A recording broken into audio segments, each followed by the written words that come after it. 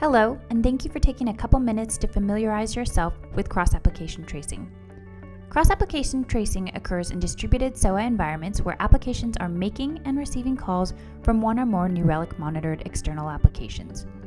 Identifying when and how your applications are talking to each other will help you solve complex bottlenecks that can affect your critical business applications.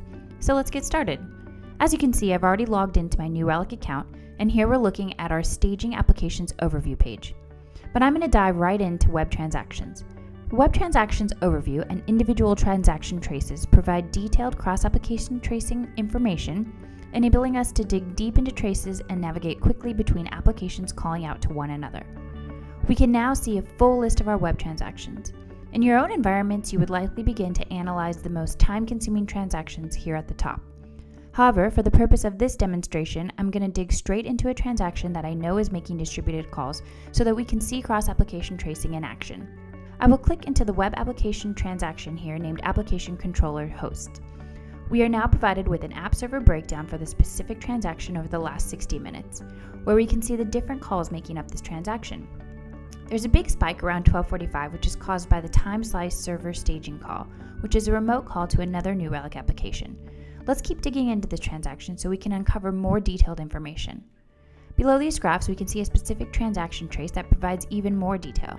We can see the first trace listed here is taking around 11,000 milliseconds, which is particularly long compared to the average response time of 579 milliseconds.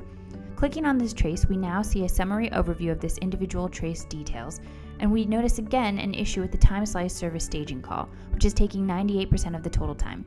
You can see that this call is also a hyperlink, which indicates a distributed call is being made to an external application. And if we were to click on it, we'd be directed into the time slice service staging application overview page in New Relic.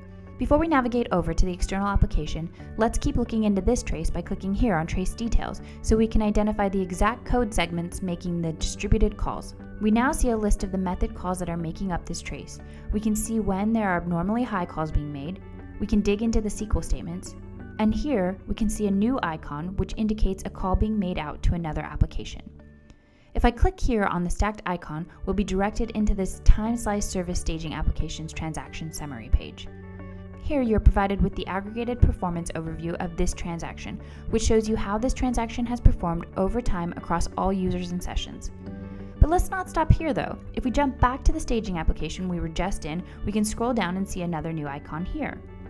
If we click on this icon, we will again be taken into the time slice service staging application. However, this time, instead of being directed to the aggregate transaction summary screen, we're now directed directly into the exact trace for this external call. From here again, we can click into trace details and dive into what is causing this transaction to be slow and inherently affecting our staging application. Transaction traces are the most powerful way to analyze your distributed applications to really see how different tiers affect each other. There are a couple other areas within New Relic where you can monitor distributed SOA applications, so let's quickly take a look at those.